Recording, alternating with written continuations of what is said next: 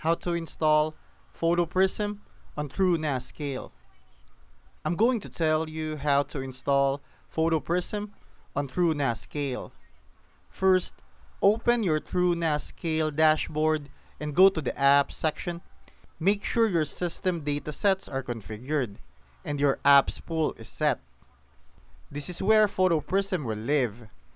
Click Discover Apps and search for Photoprism. If it's available in the official catalog, click Install. If not, add a custom app catalog like TrueCharts, then refresh and search again.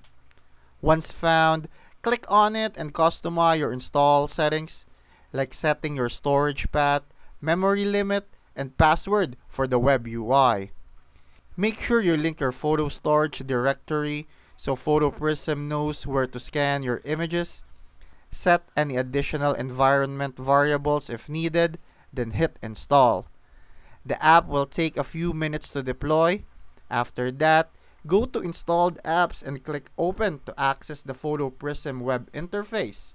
From there, log in, point it to your photo library, and let it index.